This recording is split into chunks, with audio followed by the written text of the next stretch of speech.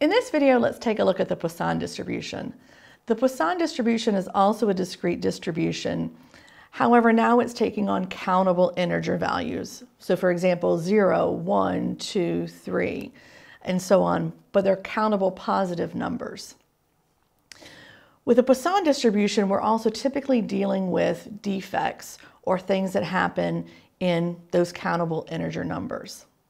In this example, we're looking at defects in a fiber optic cable, and we know the average number of defects is 1.2 defects per 50 meters of cable. So one thing to note initially here is we will still have a continuous number because when we take our defects, when we take the average of that, then that will be a continuous number. But the basics of it are that we're counting defects, which is why it is a Poisson distribution.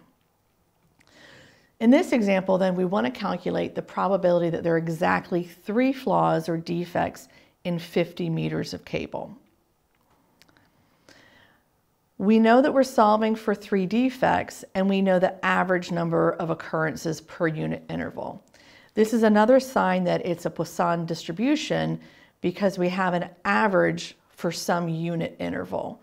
And in this case, the unit interval is for every 50 meters. Our lambda value is 1.2. And then our average, and then we're looking for the probability of exactly 3 defects. So our x value is 3. And in this example, to make sure that there's no mistakes in typing in the formulas I do this, I already have all the formulas typed in, and you'll see me changing the font color. For the Poisson distribution, the mean is equal to our lambda value. We already know the average number of defects, which is our mean, which is 1.2. And our standard deviation is equal to the square root of our mean. So in this case, the square root of cell B9, which is the same as B12. And then our probability is e to the negative lambda multiplied by lambda raised to the x power divided by x factorial. In our equation, when we're typing in e, that is a specific constant, and so we'll use the exp function. So it's exp raised to the negative value for lambda, which was B9 in our equation. So our probability that there are exactly 3 flaws is 0.867 or 8.67%. We can also calculate this very easily with an Excel function. With our Excel function, we can calculate the PDF and the CDF. The function in Excel is Poisson.dist, and then we're going to take our x value, which in this case is cell B10, and that's the 3 defects we're trying to understand the probability of occurring, the mean, which is our lambda in cell B9, and we're doing the PDF, so we're going to say false because we're not doing the cumulative. And that gives us the same value of 8.67%. So that's only 3 defects. Our CDF will be up to and including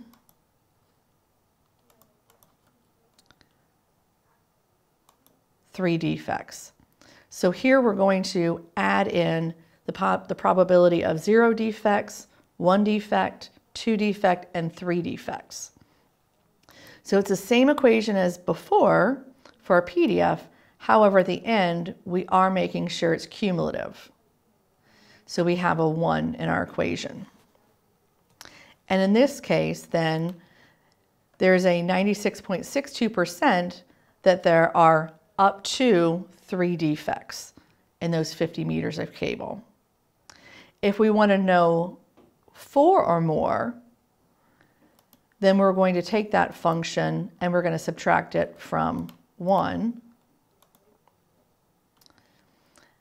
So 1 minus our calculation for the cumulative, and that gives us a value of 3.38%. There will be 4 or more defects, which we would expect to be pretty small because on average we have 1.2 defects. Here again, we can go through and calculate our PDF for each individual one, and we can graphically represent what that data looks like.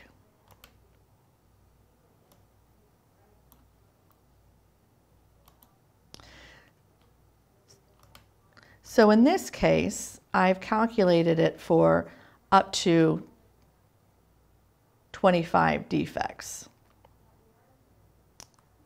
But as you can see, it's really once you get up to 7 or more, the probability is 0 or less.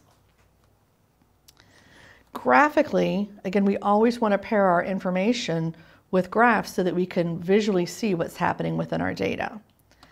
On average, we have 1.2 defects, so we would expect on average to have a fairly small number of defects.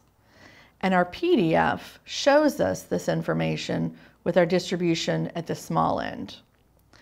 The cumulative, since we're adding everything together, we can see that once we get to 5, 6 or more defects, that we've reached our 100% very quickly. So we would expect, though, to have 0, 1, or 2 defects the majority of the time. As we look at this, again, from a business or managerial perspective, we would want to understand then how this impacts our product that we're in charge of. So on average, we have 1.2 defects per 50 meters of cable. If I'm selling that cable, then I need to understand what the customer's using it for, what amount of defects are acceptable or not. And as I'm making claims about my product, I can say with a level of certainty the probability that there will be no defects, 1 defect, or 2 defect. And I could use that information as I'm marketing my product or as I'm trying to improve it if it doesn't meet my customer's needs.